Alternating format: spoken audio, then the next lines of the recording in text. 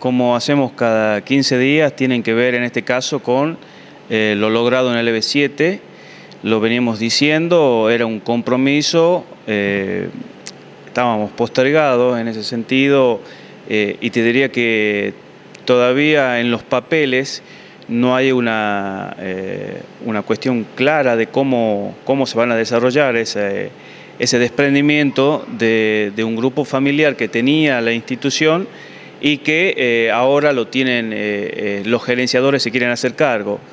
Lo más importante, los compañeros han accedido a un buen porcentaje, van a tener unos tickets también que les van a servir para las fiestas, pero lo que decíamos también, el compromiso de no salir de la institución de calle Mendoza, toda la semana estar ahí, para que bueno, puedan ver resultados, porque han sido muchos años en los cuales le han puesto el hombro y bueno, y ahora creemos que es momento de cosechar.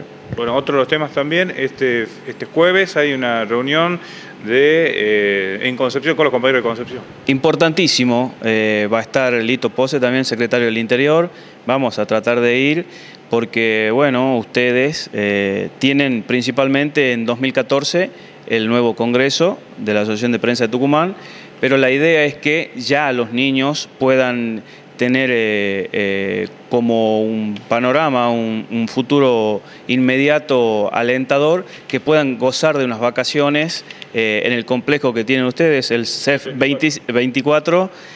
Bueno, te toca a vos, Rafael, a Horacio, a Seco, a Lito Pose, a todos le toca, tienen el aval de la comisión para que se muevan tranquilos. También talleres, lo que tengan que hacer en el Nacif Estéfano es de ustedes. Bueno, y también una jornada de las mujeres que ya vienen participando los compañeras, ahora se da en San Juan. Exactamente, están viajando este viernes, van hasta el lunes, son 6 compañeras de Capital, hay 4 compañeras del interior de la provincia. Va a ser importante, es una lucha que tienen ellas desde hace un tiempo.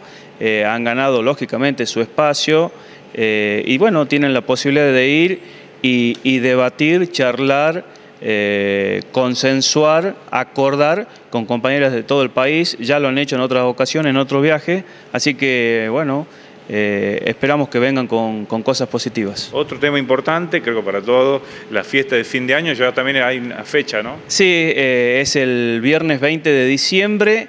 Principalmente en otra iniciativa que lo venían pidiendo los compañeros, lo vamos a hacer nosotros, lo vamos a servir nosotros, vamos a compartir nosotros, es la idea. Como pasó en el Congreso. Exactamente, como pasó en el Congreso.